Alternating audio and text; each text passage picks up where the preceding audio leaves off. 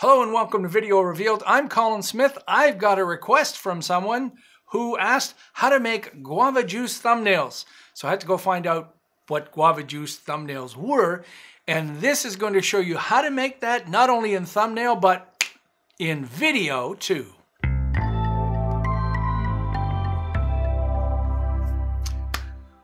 All right, after I went and looked at the thumbnails, it actually looks pretty simple. It's a white stroke and a drop shadow in Photoshop. The big thing here, as always, is transparency. You have to get transparency to get a stroke on the outside, to get a shadow on the outside of that. So we're gonna make it in Photoshop, and then I'll show you how to make it with video. Okay, so I've got this image on top, and I've got an image in the background. And I've already created a mask in here just for expediency, but I'll just show you really quick. I'll take this and we'll get rid of the mask. And let's turn everything else off. And we have to get rid of this background. So something this complex, the best thing to do is to use the quick selection tool, not the magic wand. You need to make a selection of what you want to keep. So you basically start to draw over this area of the stuff you want to keep. And anything you don't want to keep, hold the Alt key on Windows, Option on Mac, and start to remove it out of there. So this is, typical Photoshop style transparency work where you've got to get this stuff removed. You can see the color of the pants and the color of that background are very similar. So I'm just making a selection in that area right now. This is a really hard selection because there's so many similar colors in the foreground and the background, but we shall continue. I'll show you how to tweak this with a layer mask, because this is really not the finest tool to work with. You need to take this a little bit further. So once you have that selection,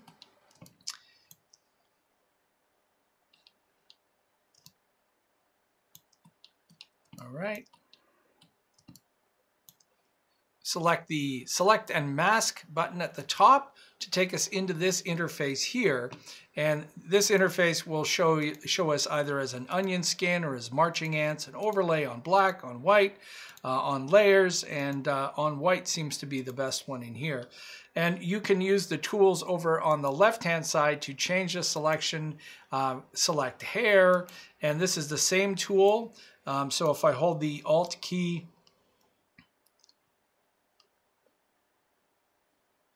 Option on Mac, I can go and make a cleaner selection in here. So remember, this is just for a thumbnail, so you don't have to kill yourself. Okay, so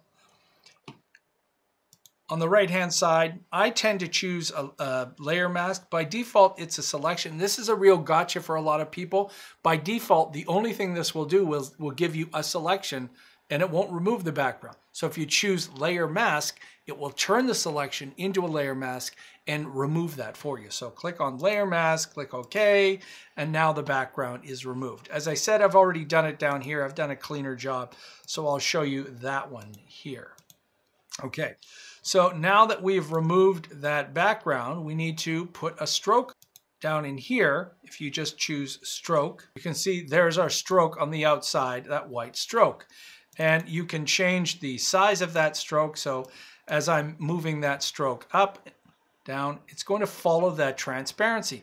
That's why it's a good job to do the correct kind of transparency right away. Make that as clean as possible. You have a layer mask, so watch this. I'll click OK. I'll select the layer mask itself, and I'll get the brush tool. And if you've watched my other tutorials, I have a selection of keyboard shortcuts to always get the right brush. Get the brush tool and press B, D, X0. So B will actually get the brush tool. D will default the colors to black and white. X will put black in the front, and 0 on the top of the keyboard will set your opacity for that brush at 100%. It's the best way to get a tool to paint transparency. So B, D, X0. And you can see there's my brush. Now if I paint away, I'm going to remove transparency, but I'm also going, I'm going to remove him, and you'll notice that the stroke follows it along. If I hit the X key and go backwards, then I'll put that back. So I can easily put that back or remove that area there. So the brush tool, X is going from white in the front to black in the front, so you're either painting in or painting out. I like this because I can quickly mask things out. So the next step would be to add a simple drop shadow. So that's also down in here in the drop shadow. And now when we turn that on, you can see the drop shadow. A little tip here is if you have this drop shadow open and you don't like working with these numbers, if you move the mouse into the canvas window and move around, you can change the position of that drop shadow fairly easily. Click OK, and there you go. The last step is what Guava Juice does is put a background in and then blur that. And I just used a blur gallery effect on here, so I'll remove that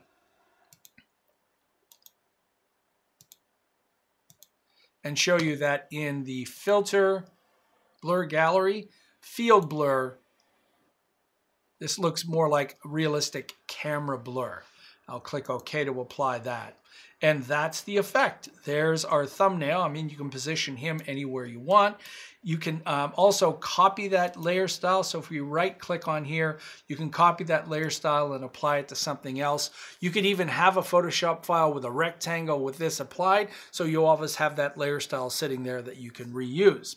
All right, so that's how you do it for a thumbnail of a still image. We want to do it with video.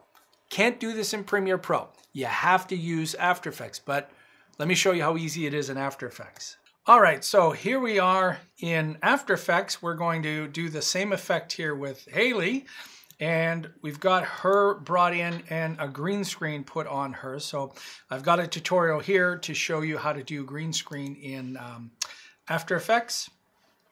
There she is. She's a comp on her own. We're going to drag her down and make another comp. So she's a comp in a comp.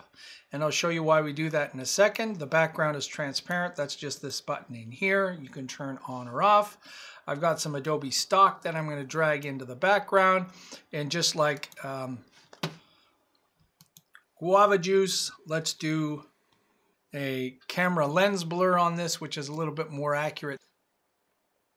I'll put that on the background. And we'll turn up the blur, and we'll also repeat the edges so it doesn't show like that. So now we've got the background blurred. We'll select Haley in the foreground, go to the layer menu, layer styles, stroke. Oh, comes in as red, no problem. We'll open that up, click on this little guy here. Let's change it to white and make it larger. Next up would be the drop shadow. Back to the layer menu, layer styles, drop shadow. We do have to change this a little bit. I'm going to turn this up to 100% first of all, just so we can see it, and change the distance. So you can see there's the distance there.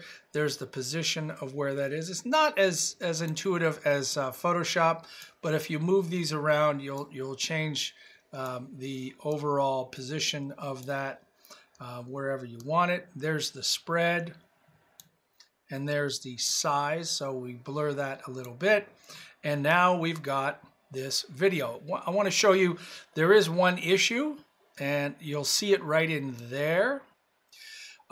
Those little extra white things on the side that may show up anywhere are due to the fact that the green screen is letting a tiny bit of the pixel show through. Whenever you add a layer style in After Effects to a green screen footage, it has to be 100% transparent for this layer style not to show up. So if it shows up with 1 point transparency or 1%, then you get the full layer style. So we can fix this by adding a little mask. So select Haley, get the rectangle tool, and drag this around the area. And you can see, you could use this as an effect too, where it's revealing her, and then drag it below that area there. So now we're removing that area in here. If the person is moving a lot, you'll have to keyframe this larger mask. It's basically a garbage mat that's going on. So that's the cool effect. That's how you do the Guava Juice thumbnail in After Effects to regular video. And I think that looks pretty cool. Let's just render that out. And there we go.